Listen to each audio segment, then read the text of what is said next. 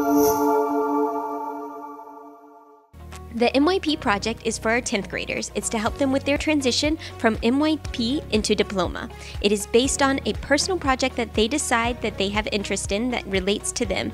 They'll be doing research, and their grades are based off of their planning, the skills that they developed during this project, and their reflection. I created this personal project because it's something that I like and I find that a passion. And in the future I would like to learn gastronomy and many other things in the kitchen. And this is a very good project for my future if I want to enter in cooking schools and other type of cooking industry. As I am a Lebanese person, I really wanted my personal project to be to help a family in need in Lebanon after the explosion that happened there. كيف تأثرت من وراء الانفجار؟ العالم كلها خضت انصرعت.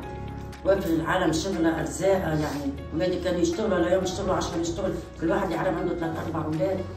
I helped them by donating some clothes, donating toys, helping them by offering them jobs, and I think this project really meant to me because I'm Lebanese and not everyone nowadays can help people.